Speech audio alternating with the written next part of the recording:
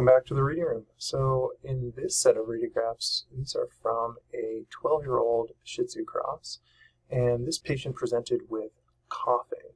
So obviously we took some thoracic radiographs as our next step diagnostic, and let's see what we found. So if we take a look around here in the pulmonary parenchyma, to me nothing jumps out. There's no huge obvious mass or anything like that.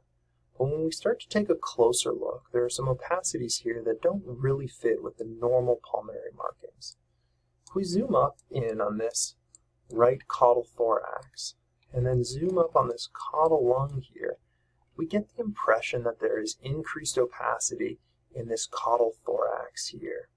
So I'll outline for you what I'm looking at, which is that there is the impression of a bit of a structure here, and then again, in this area, kind of caudally over here. It's a bit challenging to identify. It's certainly not an obvious mass. But one of the things to note about this is that it has a bit of a soft tissue rim with central gas.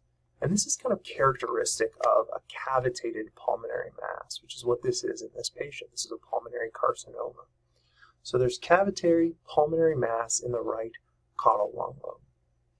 So I'm going to zoom back out a little bit, take another look at the whole set of radiographs together.